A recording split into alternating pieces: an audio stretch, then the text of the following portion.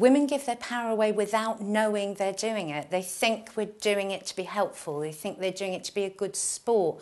They think they're doing it to be a team player. But the end result is the same. It means that women don't have choices, they don't see choices, and they don't feel able to take the choices that are available to them. So for me, that's why it's important.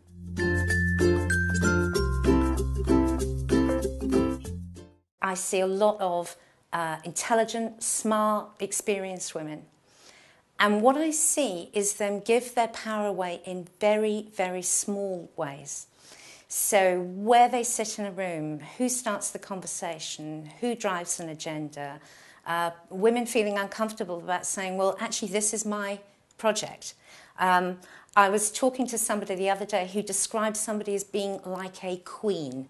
Now, she didn't mean she wore a fancy hat, but what she meant was that this woman knew who she was, she stood in her space, and she was the queen of what she owned. And for me, that's what I'd like to see more of.